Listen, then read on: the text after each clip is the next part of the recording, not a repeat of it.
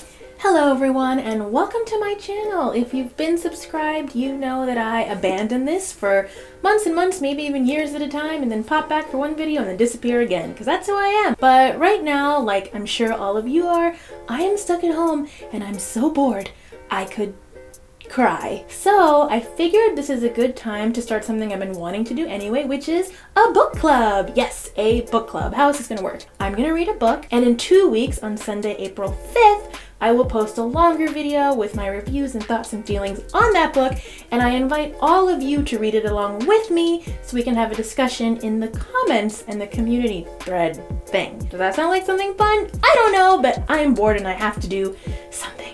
So the first book I'm going to read is this one, These Ghosts Are Family by Maisy Card. It just came out on March 3rd of this month, this year. That feels like a lifetime ago. Things were not as crazy outside.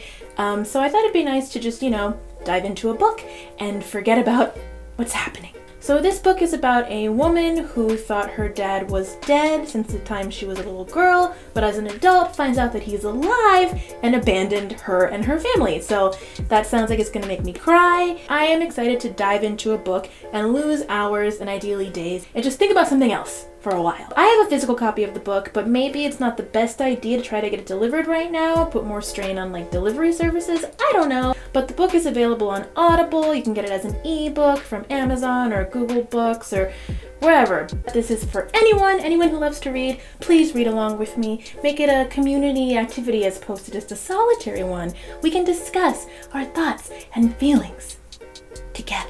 So yeah, I'll be back in 2 weeks with some thoughts on These Ghosts Are Family by Maisy Card. I hope you all join me and keep your minds occupied.